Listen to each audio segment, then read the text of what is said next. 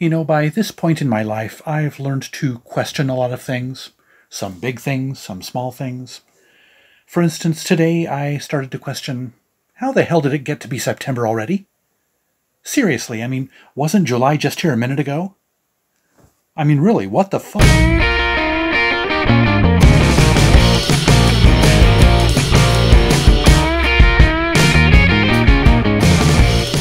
Greetings one and all, and welcome back to Tom's Hit Parade. By the way, I invite you to hit that subscribe button, give me a thumbs up if you like what you see, share this video with your friends, and leave me your thoughts down in the comment section. I'd really appreciate it.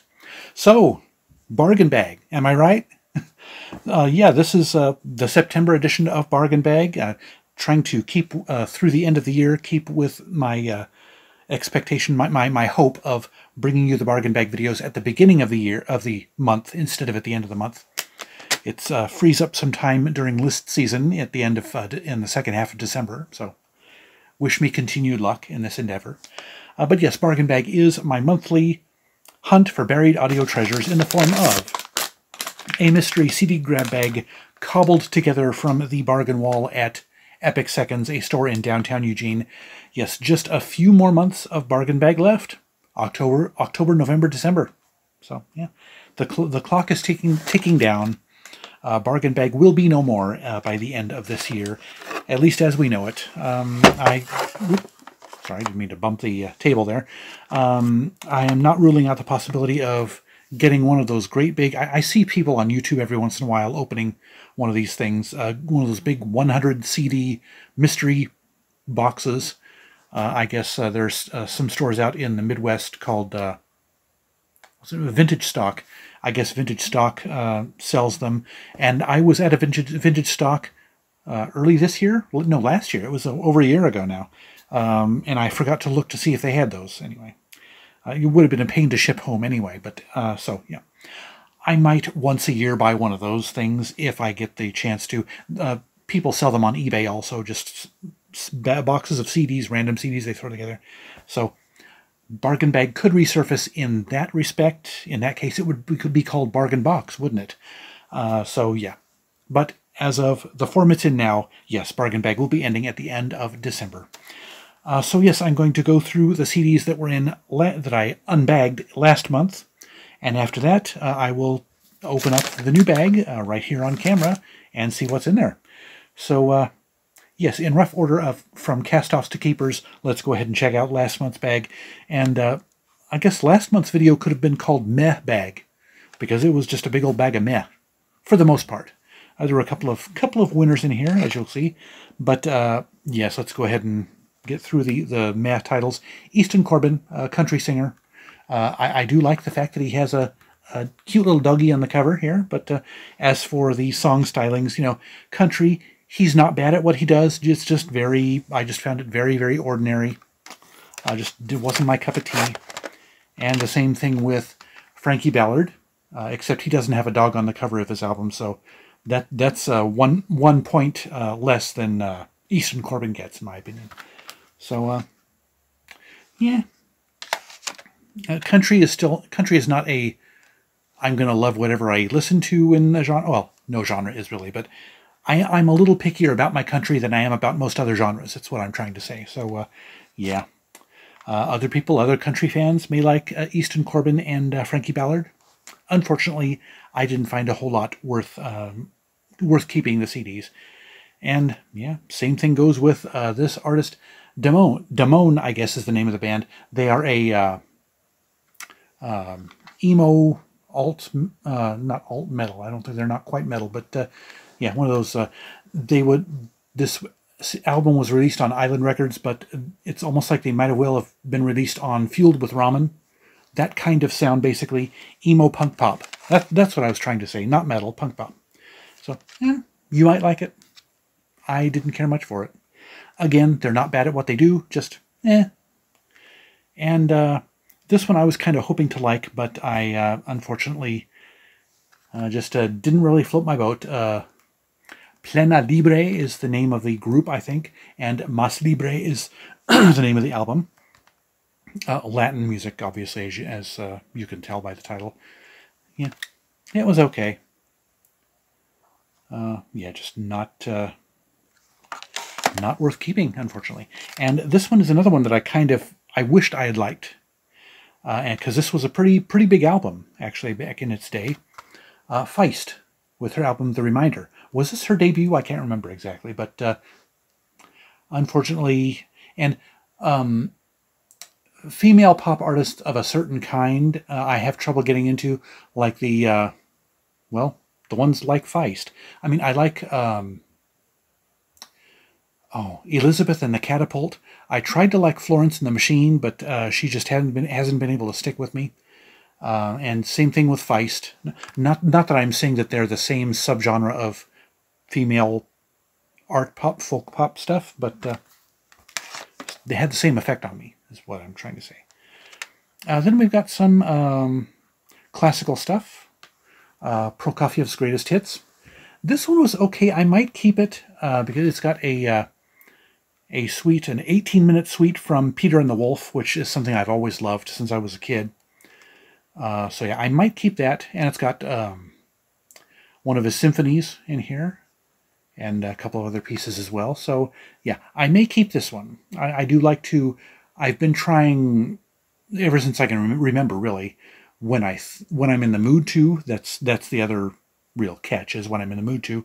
I have been trying to expand my classical ear over the years. So, but these last two are definitely keepers. This one, Kelly Sweet. She is a kind of a jazz pop vocalist. Very, very good. For some reason, something with her clicked with me when I was listening to it. She actually does a cover of Dream On by Aerosmith, which is pretty good. And I think that's the only cover that she does. But yeah, very, very good stuff. And I just noticed here, it's produced by Mark Portman, and I believe a member of the Mark Portman. I don't know if it's the same Mark Portman, was a member of the Rippingtons, a favorite jazz group of mine for a while. So yeah, anyway, could be a totally different Mark Portman, but he produced it. But yeah, very good. She's got a nice voice, great sonic palette in a lot of the songs, so I really enjoyed this one. So yes, a keeper. And this was her debut album, by the way. And if I remember correctly, when I looked her up on Wikipedia and stuff, she goes by a different name now. I think she only went by the name Kelly Sweet for her debut album. So you kind of have to do a little bit of digging to really dig up a lot of information on her. So be that as it may. And the other keeper. And incidentally, these last two are basically just pretty much tied for the winner chicken dinner of the month. Schindler's List, the soundtrack by John Williams, my man John Williams, and this one kind of ties into. I'm not going to talk much about it because I don't want to spoil anything, but a little mini series of videos that's coming up on my channel, hopefully by the end of September, probably not until the end of October. I definitely want to try and do it by the end of this year. But yeah, I'm not going to spoil it. But yes, this ties into that. So I'm really glad that I unbagged this CD. And before I unbagged it, though, I was kind of germinating up the idea for the video. So this is kind of a half happy coincidence that I unbagged the CD at this time. But yes, if you have not seen the movie, it is a very powerful movie. You kind of need to see it. But just be ready for a very intense and heart-wrenching movie. But the score is absolutely fantastic. I mean, the theme is one of John Williams' biggest big hits, in such a way that a film score composer has hits. But it was one of his most popular compositions. Just the violin in that is just, I don't know how so much emotion can come out of an inanimate object like a musical instrument. But then, in a way, musical instruments aren't inanimate objects, because when somebody plays them, they come to life, basically. So, I don't know, I have my own personal opinion on that. But yes, the soundtrack, particularly the theme from Schindler's List, is amazingly moving. I, at very least, get a little misty-eyed whenever I hear it. So it's just, yeah, it's just such a moving theme. And I believe it was Itzhak Perlman, the renowned violinist solos by Itzhak Perlman. He did the violin in this soundtrack, so which makes it, you know, needless to say, if he does the violin, it's absolutely amazing. So anyway, enough rambling on about John Williams. I could ramble on about him for hours. But anyway, let's go ahead and pop... Oh, let me get a drink first. And again, sorry for juggling the table. It's actually a large TV tray, fold-up TV tray that my tablet sits on. I record on my tablet. So anytime I move it at all, it's going to bounce like that. So, apologies. Anyway, let's go ahead and tear into this bargain bag. The third to last, fourth to last, something like that. If my counter was working today, I'd be able to tell you for sure. Off with its head. And now, put the scissors out of the way so I don't hurt myself with them. So let's take a look at. Oh, I can see that one of them is a 2-disc set. I don't know what it is though, because all I see are the spines. But you can see this little part here in the middle. That's an indication that it's a 2-disc set. So anyway, I am still waiting to unbag Play by Moby, so it may be in this bag. Let's see. We have, Sawyer Brown, his greatest hits.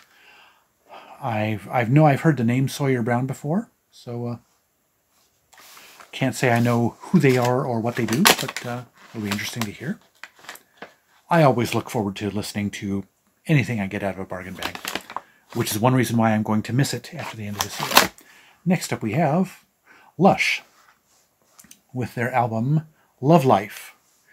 I don't know who Lush are. I'm sure I've heard of them, but I guess we will. Oh, Papa-san is the name of one of the tracks. Tra-la-la is the name of another track. And then there's another song called The Child Catcher. So, yeah. The Child Catcher and Lady Killers is another track. So, think of that what you will. Anyway, we have, Breathe Carolina. I've heard of these guys. It's Classy, Not Classic is the name of the album. 10 songs, and I'm sure I've heard of these guys too. I want to say they're a rock band. The wind is blowing a little bit. Next up we have, The Streets. This is, I believe, hip-hop. The Hardest Way to Make an Easy Living is the name of this album. So, yeah. I was not into hip-hop when The Streets kind of came up and did his thing, made a name for himself, but with a very slowly growing appreciation for hip-hop, maybe he will click with me this time. And then next up we have the Mats Morgan Band. Heat Beats Live. Apparently it's a live album. And I guess this is a 2-disc set also. No, it's not. But it says there's a DVD in there, but there is no DVD. So, but yeah, it's a live album. So, I don't know who the Mats Morgan Band is, but I will find out. And you will find out next month. Then we have, Kinky. Anyway. And that's what it's called, Kinky. It looks like it's Latin, Spanish language band, because several of the song titles, but not all of them, are in Spanish, apparently. Noche de Toxinas is one of them. Ejercicio number 16. Ejercicio number 16 in Spanish. That's the name of that song. And yeah. We'll see how the Kinky stuff reacts with me. Sorry, bad joke. Anyway, oh, Nat King Cole. A Christmas for Kids. That'll be cool. Oh, for kids from 1 to 92. So, I like Nat King Cole, and so I'm sure I will enjoy this one. And although actually I won't be listening to this one until after Thanksgiving, because that's when I start listening to my holiday CDs. And the last CD, which is supposed to be a 2-disc set, is, oh, Lilith Fair.